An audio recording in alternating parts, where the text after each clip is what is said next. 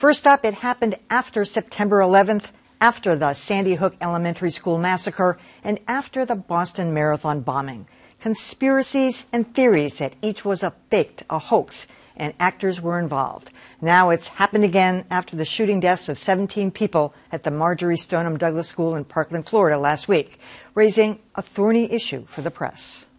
The far-fetched theory that some of the student survivors of last week's mass murder are actors got momentum this week through a YouTube video purporting to show that 17-year-old David Hogg is just a crisis actor, a kid jumping from one disaster to another. The conspiracies first surfaced Monday when the fringe website Gateway Pundit posted videos and articles accusing Hogg of memorizing what they call lines when he stumbles on camera. And the conspiracy got another boost from Donald Trump Jr., who liked to tweet suggesting another theory, that Hogg was trying to protect the FBI. The fact that Donald Trump Jr. liked that post is disgusting to me, but it's also false. More fodder for crackpots. David Hogg appeared in an unrelated video that got a lot of attention last summer. David posted the video on YouTube and in just a couple of days has gone viral. That's proof, says the loonies, that David Hogg is a California resident and never lived in Florida.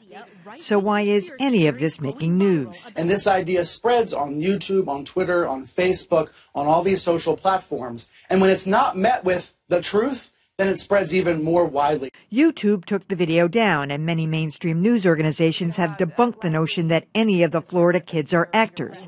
Even re-airing this video Hogg took the day of the shooting. So right now we're in a school, an active shooter. It's not a drill. As NBC's Tom Brokaw tweeted, people who are accusing the students of being actors should be ostracized from the community. Fine, but what do you do when it's the first family? At first I was surprised to see so many mainstream media outlets picking this up and debunking it. New York Times, a number of networks, the CNN did it. But then I thought, good. I mean, Brian Stelter is exactly right. You have to fight back. I can remember back when Vince Foster, the attorney for the Clintons, committed suicide in a park in Washington, D.C., and there was all these conspiracy theorists out there that it was murder. It didn't matter how many stories you did debunking that. You know, it just coming up and kept coming up. So you can't just let it go. The point is, you can't let it go. You have to fight back.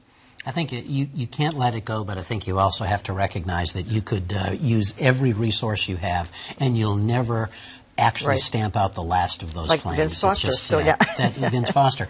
I mean, this was, I happened to catch David Hogg was interviewed on. So impressive. Very eloquent, thoughtful. But the Southern California connection was, clearly, he grew up in Southern California. Yeah. His father was an FBI agent.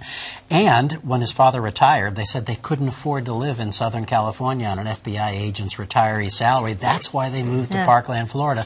But he went back for the summer, and that's where the early bizarre video incident with came a boogie board, yeah. Absolutely. It's amazing how one person will say, well, then I think this must have happened and that must have happened, and they weave a thread. Yeah. Right. It's a rumor built on a rumor, and off it runs. I used to never really worry about these things. I would think, well, these are crazy people out there putting out a lot of misinformation. But it concerns me that the public now has taken so much control of the narrative, where you're covering a breaking news story, and at the same time you have to cover all of these other things that people are saying and debunking them. You know, is there an answer to this? I don't know that there's an easy answer. I do think that you have to be very careful when it comes to bringing on people on set or interviewing people and using some of this kind of information. Yes, we're debunking it, but sometimes some of that misinformation is happening in traditional newscasts. And that's one place that we can start. Make those decisions and say, you know what, we're just not going to put that person on the air, because just by having them there and then talking about it, it can just continue to spread. It validates and spreads this. The problem here is that the very fact that CNN, the New York Times, the Washington Post are debunking these conspiracy theories is held up as proof that the conspiracies are real, because we all know that they're part of it. I mean, this is the way the conspiracy theorists think, and it's very hard to know what to do about that. I do think that we have to debunk it. I really don't know whether it's going to do much good. You know, I think about climate change denial, and I think that we had reached a point at which we were saying we no longer have to take this seriously anymore. And then we end up with a president who says it's a Chinese hoax. And so we have found that we've had to go back and start asserting the reality of climate change again. History is not forward motion. It's just the same thing over and over and over. You know, it's the same thing over and over, and the conspiracy-minded tendency is always there. But I think what's different today is there is a whole parallel media infrastructure that purveys this stuff. We talked about Gateway Pundit in your package. InfoWars, obviously, is a huge one.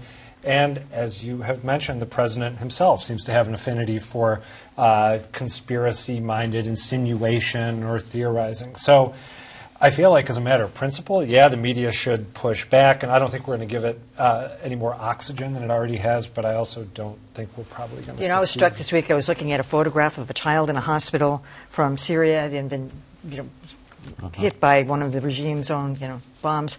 And in the copy it said, AP has validated this, and I thought, wow, that's what it's come to. Yeah. A photograph of a real human being, a child in a hospital, clearly severely injured, has to be validated because there are a lot of hoaxes out there. There is that Damascus girl in Syria, a few years ago. There has been a lot of propaganda that's come out of Syria. But that's what it's come to. You have to verify or debunk as you go. And the problem being, again, when I mentioned earlier that the public has taken control of the narrative, technology allows them to do this, right? We didn't have to worry as much about pictures because not everybody could do Photoshop sitting on a laptop somewhere in the middle of nowhere.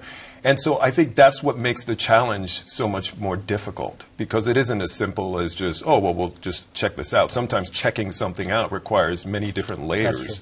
And so I don't know that there are any easy answers to this, but I think the time of sitting back and saying, well, let's just ignore them, I don't know that works either. Doesn't. Well, Mark Twain had it down, 100 years ago, where he said that a lie can be halfway around the world while the truth is still strapping on its shoelaces.